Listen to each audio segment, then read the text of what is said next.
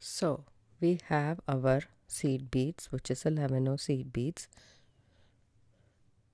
right there, and then we have some roundel beads, and then we have some 6mm frosted glass beads, and then a small charm for this Christmas and festival season.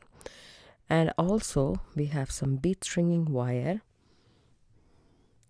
which is 7-strand bead stringing wire, which is 0.45mm thickness. So I have cut about, say, 2 feet, and my daughter is demonstrating how this bracelet is made, and she's going to start by adding 15 seed beads to the 2 feet cord.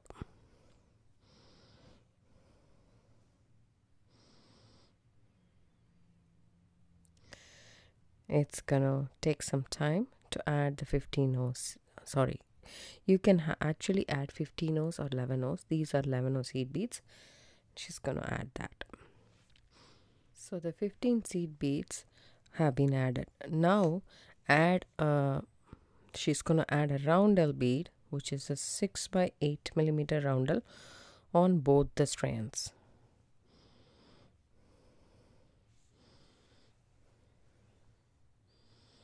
And then bring it up towards the end. This is what we have so far. Now separate the 2 strands. Then we are going to add one of the strand, doesn't matter which one it is, right or left. We are going to pick up 4 seed beads.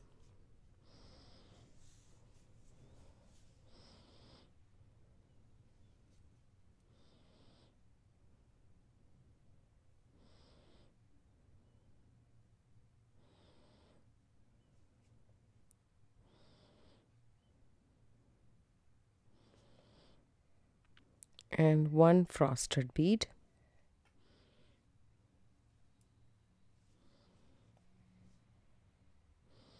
And then again 4 seed beads. We are going to do this on both the strands. We have added on both the strands.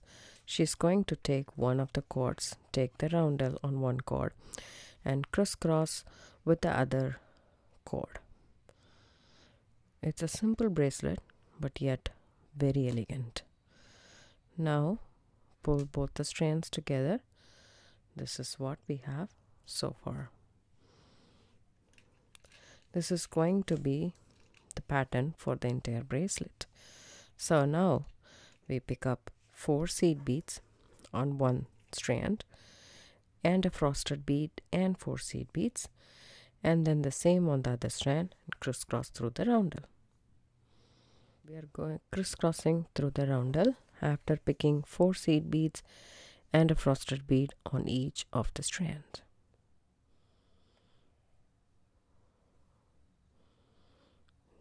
This is what we have so far. This is going to be the pattern of the entire bracelet. If you think it is a little bit too big, you can reduce the size of the number of seed beads that you add. For example, pick up 2 or 3, and then the frosted bead, and then 3, so that the size of the bracelet will be the size of the circle will be a little bit small. But we like this, so we are going to continue the same. Pick up 4 seed beads and a frosted bead on the right, 4 seed beads and a frosted bead on the left, and crisscross through a roundel. There we have 4 seed bead, a frosted bead, and a 4 seed beads, and the same on the other side. We are going to crisscross through a roundel.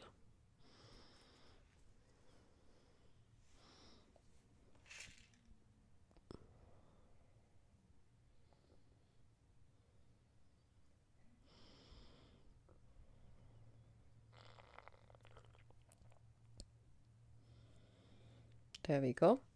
Continue that bracelet continue the same pattern until you reach the length of the bracelet.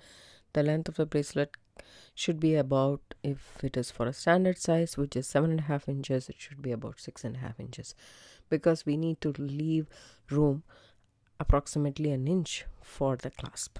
We have finished 8 units of the round thing, and then one of this elongated one. We need to finish with this.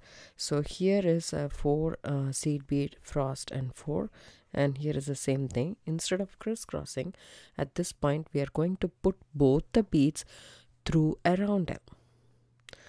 Both the beads through a roundel. Sorry, both the strands through the roundel. Then we are going to add 7 seed beads on each strand.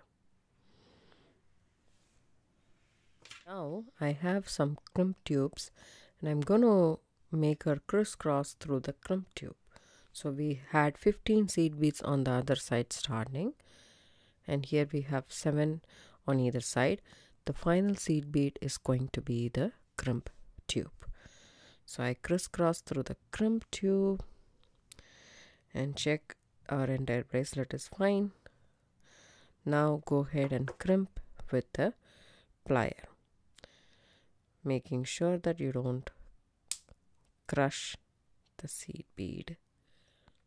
Now all you need to do is pick up the wire cutter and snip off the excess wire, just like so. I know there is a seed bead which is broken, but that's okay. She's a kid. She did pretty well. Good job with the bracelet. I'm happy about it. So now I'm going to add jump rings. So I have here 2 jump rings which I made, and one which is 6mm. This one is big. So I'm going to add. It's always good to have a couple of jump rings in such kind of bracelets because it's easy and very flexible to wear. So I'm just going to add this and a lobster claw. You can add a magnetic clasp, toggle clasp, whichever you want to. I'm going to add lobster claw. I attach that over there, and over here again.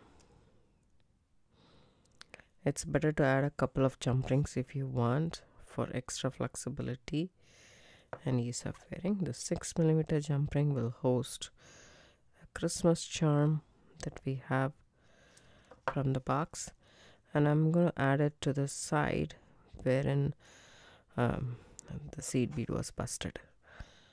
So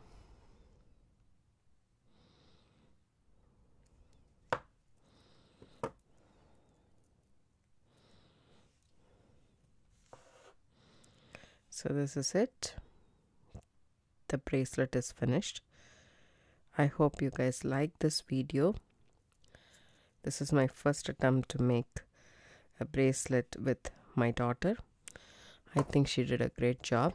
She's 9 years old, and this bracelet has come out very pretty.